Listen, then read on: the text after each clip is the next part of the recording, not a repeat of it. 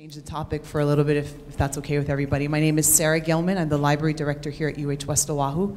And in looking at some of the questions that came up, my role is to make sure that I support the teaching and the research of our faculty here at West Oahu.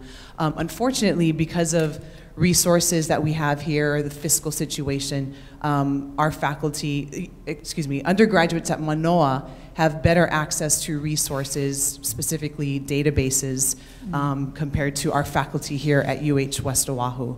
And so I understand both sides of the situation. Our faculty need to research, produce publications and teach, and they need the access to the different library databases.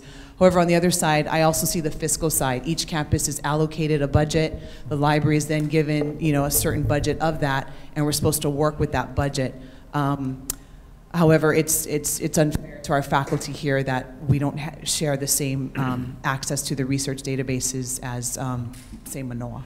I thought we had solved that, because when UPA, we heard about this problem earlier, and I went to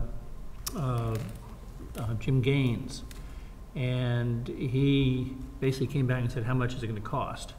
And since Jim is sort of having a going out of business sale, it's the sort of thing he would love to do. So I thought it had been resolved, and you were getting it. If you aren't, can you let me know really fast? I don't know when he's retiring, but no, seriously, it's the sort of thing, and he may be he can be quite devious, and maybe he can do this for a 5-year forward or something, to solve the problem. We're kind of attacking it on different levels, at least on my case, working through ACC, FSC. It's been brought to the attention of that group there. And then also working with the other library directors to try and lobby together so that system can possibly pay for some of these databases that are common to all the campuses, or at least the ones common to West Oahu. Jim's sitting on the money, and he's willing to work with us on this, so as a short term, we could solve this. Well, Marcy Greenwood promised me that it would be done a year ago when I was chair, but So I've captured this as increased faculty access to research databases?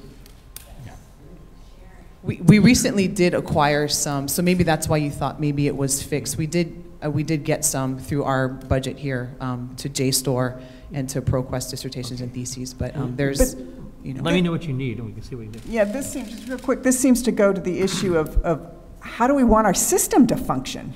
This is supposed to be a system of 10 campuses.